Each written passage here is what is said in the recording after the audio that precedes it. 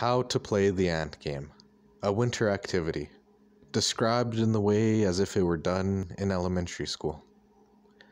So the teacher walks up with her children and creates a circle in the snow, then gathers the children around and says, "I'm going to be the queen ant, and you're going to be the worker ants."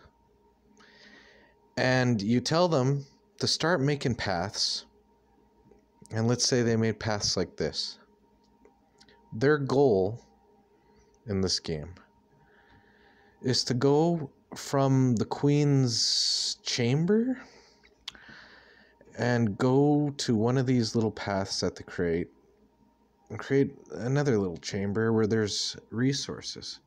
And they take their gloves and they cut the snow out into little chunks, and with both their hands or one, pick them up and walk back to the queen ant and drop them off. And eventually, once this chamber gets filled with resources, maybe they branch off to this area and make this a main place, and then that place a main place, until they fill up the whole place with resources.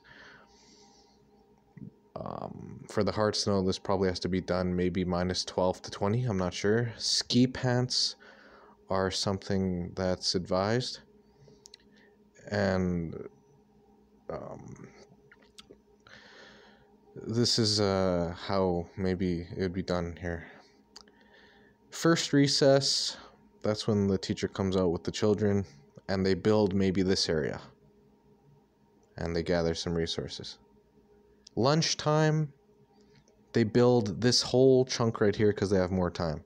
And maybe they're gathering more resources. I don't know, however many children are playing. There's 4 here in the example. So maybe 2 are over here, and like one's here and one's here.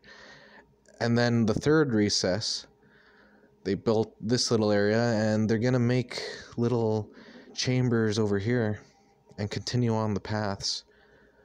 But by the time you know it, they return to school. Bell rings. It's time to go home. They don't go back to the hill. Why? Because first of all, the teacher ain't there, and all they want to do is play their video games. So if you could get them outside to play the ant game, well, good for you, man, because it's pretty fun. I'd play it again.